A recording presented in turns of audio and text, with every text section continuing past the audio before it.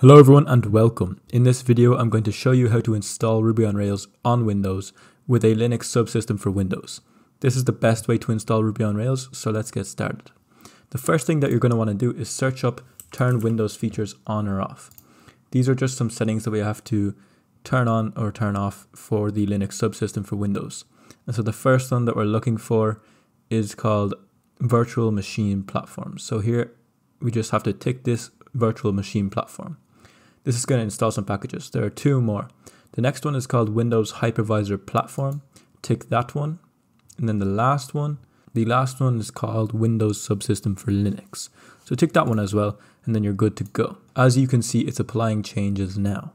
It asks that I restart my computer, so I'm going to go ahead and restart it. Okay, so now that I have restarted my computer, what I'm going to do is go into the Microsoft Store, and then we're going to install the Windows Terminal.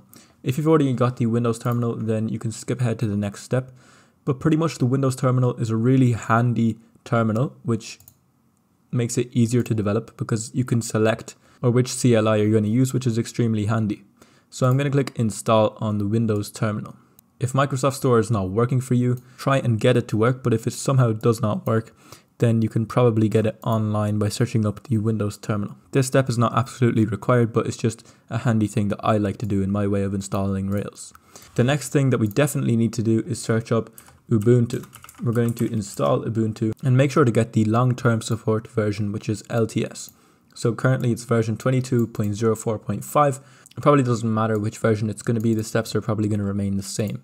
So click install, and this is going to take a while because it's quite heavy, 322 megabytes. Once Ubuntu has been installed, we're going to go and open it up to set it up. It's going to say installing. This may take a few minutes, so we're just going to let it run for as long as it takes.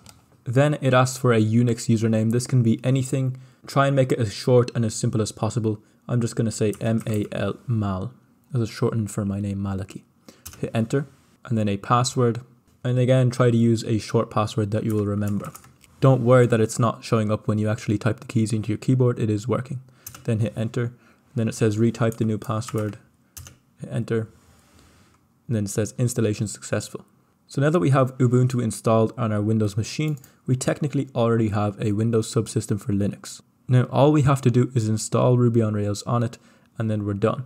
So to do that, I like to follow this DigitalOcean guide for this exact Ubuntu version. So I'm just going to start by running this command, copy and pasting. I'll have the link to this website in the description. Sudo apt update. So we're first going to start up the Windows Ubuntu, and it's going to be purple on default. And we're going to say sudo apt update, password for mal. Enter the password, and then it's going to start working. So that's the first command. Next, we have to install the dependencies required to install Ruby. So this is a long line, and I recommend you copy and paste it instead of typing it all out. So go to the description where you'll find this website and then copy and paste the line. It asks for 226 megabytes of additional disk space. We're just going to say yes. We're going to allow that. Make sure you have enough disk space. After installing the dependencies, you can install RBNV itself. This is a Ruby version package manager, and it's really useful to install, so make sure to install it.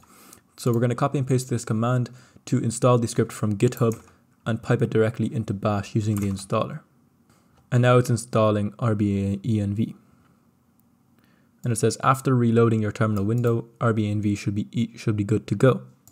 And the next thing that we have to do is add it to our path so that we can use RBENV command line utility.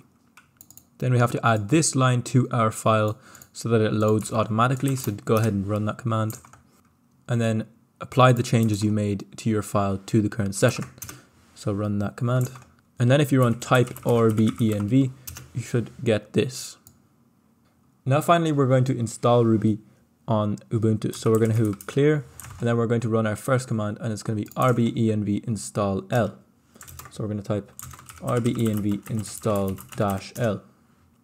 These are the versions that these are the current versions that are available to install. I'm going to install the newest version simply because it's the most up to date. So I'm going to run RBENV install 3.3.5. That should install that Ruby version. And so now that Ruby version has successfully been installed, all we have to do is run rbnv global 3.3.5, and that way we're going to actually set that Ruby version as the new default. So after you've done this, that means Ruby is successfully installed, and you can do commands like ruby-v and you should get a Ruby version. rbnv is useful because you can then install a new Ruby version and then just quickly change the version of Ruby you're using this rbnv global command, and then that's really handy if you want to quickly work on different projects. So now we're going to be working with gems. Gems are the way Ruby libraries are distributed. The first thing that we're going to do is run this command so that we don't install the documentation every time we install a gem, which is just a package. So run this command echo gem no document.gem or c. That's done. And then we're going to install the bundler. The bundler is a tool that manages gem dependencies for each project. So run the gem install bundler command. It shouldn't take that long. And now that we've done and installed the bundler, we can actually start to install Ruby on Rails. So I'm going to go clear, and then what we can do is we can install Rails. So I'm going to say gem install Rails, and I'm not going to specify the version because if I don't do that, it's going to install the newest version, which is exactly what I want. So just say gem install Rails, and this might take a while because Rails is a big gem. Even though it is actually a framework, it's installed as a gem. And now that that is installed, we can now run Rails-v. And as you can see, we have Rails 7.2.1.2. So now what I'm going to do is run clear. I'm going to run make dir, and we're going to call it Rails. And then I'm going to go cd into Rails. And then I'm going to run a new Rails command and see if it works. So Rails new, and we're going to call it project 1. So hit enter. As you can see, our first project 1 is being created. And so that's the job successfully completed. Ruby on Rails has been successfully installed. One more thing to note, I'm running a Ruby on Rails mentorship program for people who want to learn Ruby on Rails really quickly. You can find more information about it on Patreon. And I really think it's an extremely useful tool for beginners and intermediates alike. Check it out in the description for more. Thank you guys for watching, and I hope to see you in future videos.